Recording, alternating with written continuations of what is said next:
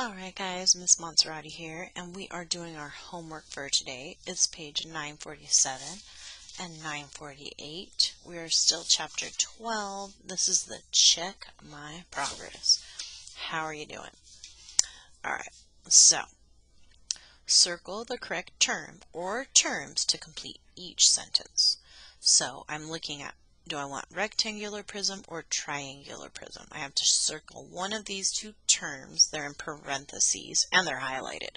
So that lets me know that's what they're talking about. My regular sentence is a blank is a three-dimensional figure that has 6 rectangular faces and 8 vertices. So if you could go back in your notes and check which one of the three-dimensional figures that we looked at had 6 rectangular faces and 8 vertices. Right, hopefully you remember.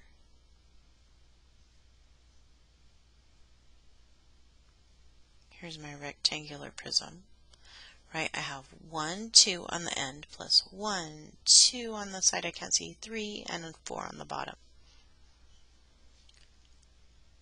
So right, 4 plus 2 is 6 faces, right? The face is just the flat part. Vertices are the corners. So I'm going to count.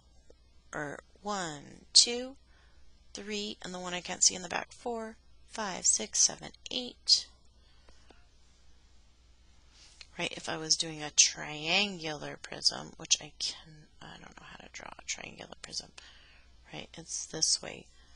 And I would have my base here, and I'd have 1, 2, 3, and 4 vertices, and I'd have my faces. I'd have 1, 2, 3, and my bottom would be 4.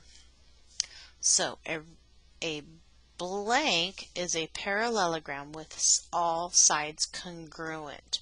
Right? Congruent means the same length, and hopefully you remember a rectangle does not have all sides the same length. Even if you don't know the answer to this, as long as you know that a rectangle, all sides are not the same length. If you know congruent means the same, right, equal to, then you know that the right answer is the other answer, but it is a rhombus, right? A rhombus is like a square with all the sides the same length, but it doesn't have to have 90-degree angles where they're perfect squares.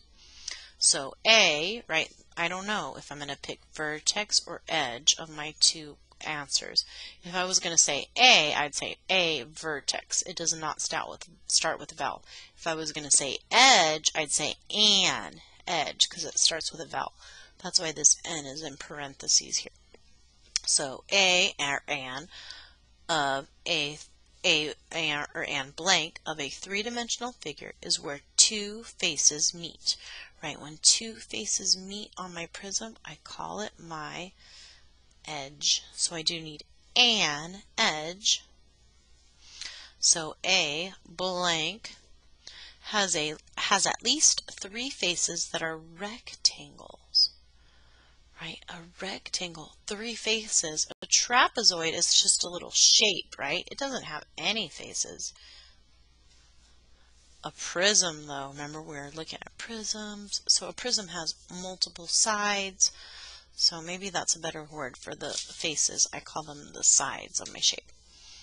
So describe the attributes of each quadrilateral, then classify the quadrilateral. Well, it looks like opposite sides are congruent and equal, and they're going the same length, right? So I'm going to say opposite sides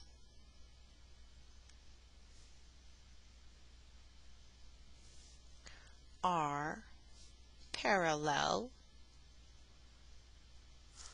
Right, they're running next to each other. They're going to just keep going. They'd never touch.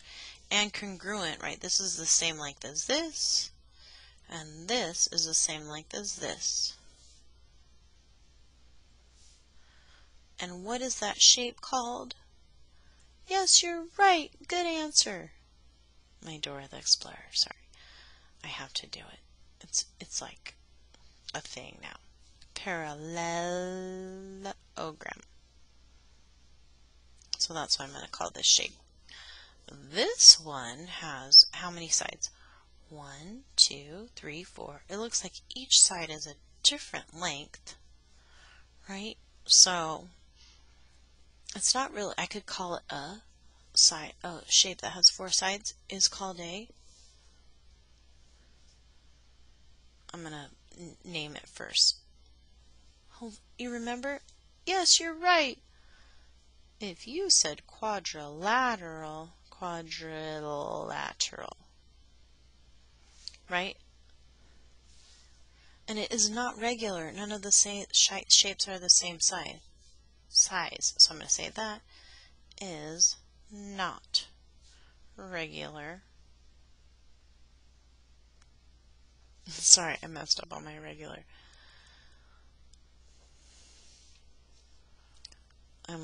And how about we'll add a little more for kicks and giggles. No sides are congruent. Right, no sides are the same length. And no sides are parallel.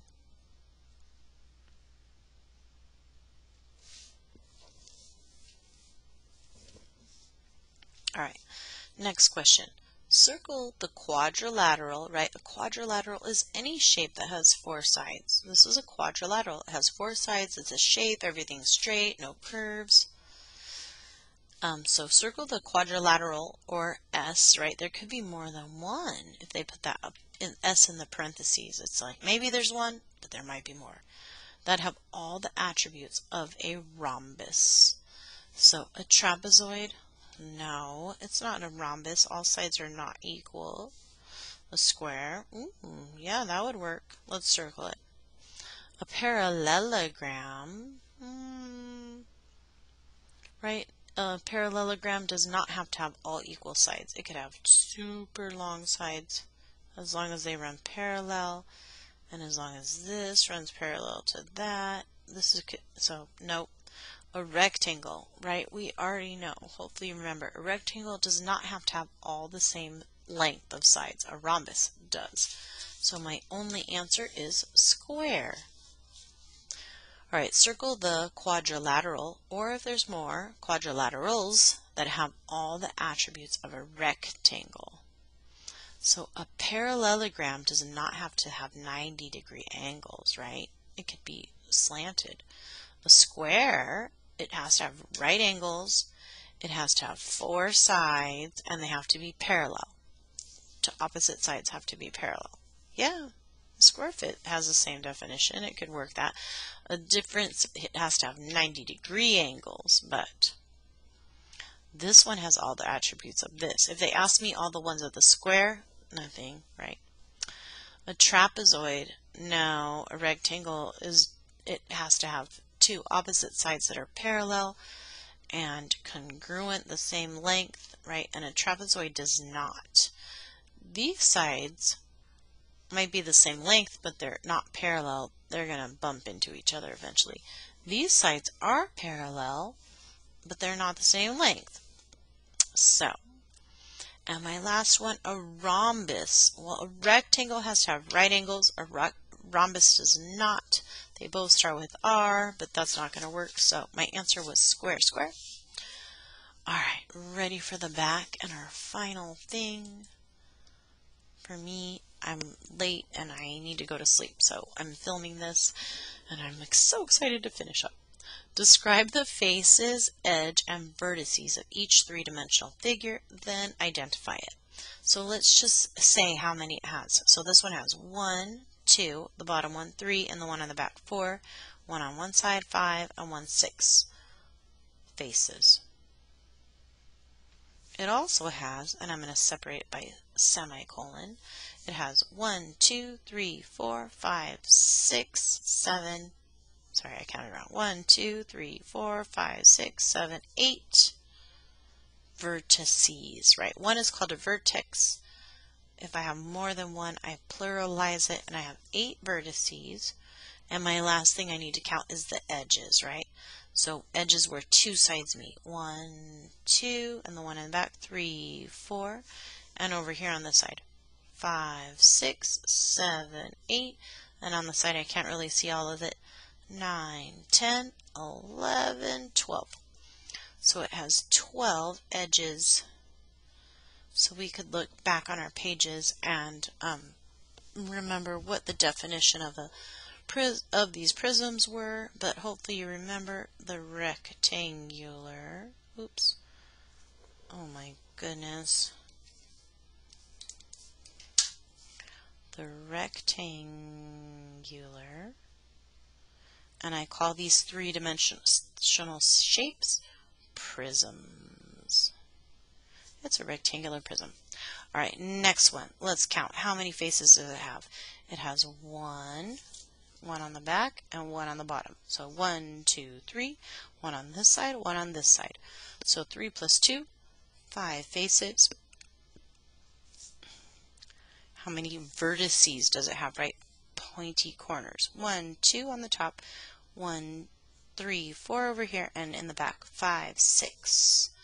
So it has 6 vertices. And how many pokey corners does it have? How many how many, oh, I counted wrong, huh? No, I did right. Vertices, and now I'm counting how many edges where the two sides meet. So 1, 2, 1 in the back, 3, and then 4, 5, 6 on this side, and then 7, 8, 9, and 9 edges. And hopefully you can see that this is a triangle. So I'm going to call this a triangular prism. Right, the prism is just letting me know it's three-dimensional triangle. All right, here is Kendra. Kendra has a xylophone. There it is, right? It makes music. I hit it with a little hammer kind of thing, and each one has a different sound, and I can do my notes A, B, C, D. Anyway, Kendra's xylophone is a shape of a trapezoid, shown at the right. Describe any parallel, perpendicular, or congruent sides of the xylophone. Right? It is considered a trapezoid. 2 sides are parallel. The rest are not. Right? The other 2 are not. So, only one pair of opposite sides is parallel. That's what makes it a trapezoid. One pair, oops, I forgot my I, of opposite sides is parallel. An L here, sorry. And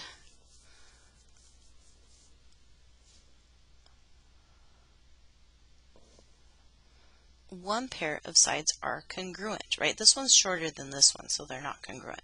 But these sides are congruent. They're just not parallel. They just slope in a little bit. And one pair, sorry, I forgot my E, I'll add it in. One pair of opposite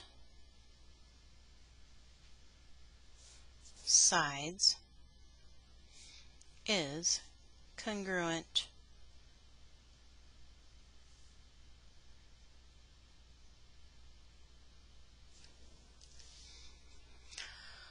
Alright, ready? Next one. 2 more problems and we're done. Here's Garrett. Garrett cut a piece of cheese. You can see his cheese. Someone turned it into a car. He is driving it. He put wheels on it. He put on a little saying here, Switzerland or bust, right? We like to write these signs if we're traveling somewhere, right? If you were traveling from Mexico to California, you would write a sign that said California or bust while you were driving.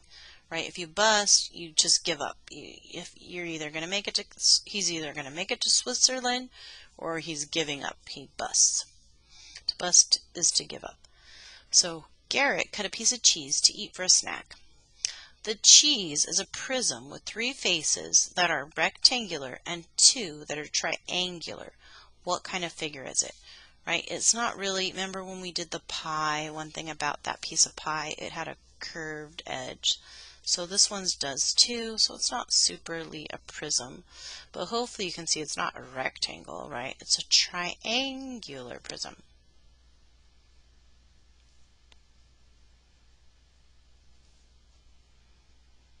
And last but not least, our last problem, which is not a true statement. All squares are parallelograms. No. Some rhombi, right? A rhombus, a multiple of a rhombus would be a rhombi, are squares. Some of them are squares. No, because they don't all have 90. Some maybe, but oh, sorry, I'm doing it wrong, right? Some are. All squares are parallelograms. Yeah, all squares are parallelograms because they run parallel, parallel. Some rhombi are squares. Yeah, sometimes I get a rhombus that is a square. All rectangles are squares? No, right? A rectangle is not, all squares are rectangles would be a true statement. All rectangles are parallelograms. Yes, all rectangles are parallelograms. So I'm trying to figure out which of these statements is not true. Which one is telling me a mentira, a lie, right? All rectangles are not squares. All squares are rectangles, but all rectangles are not squares. I know that's super confusing.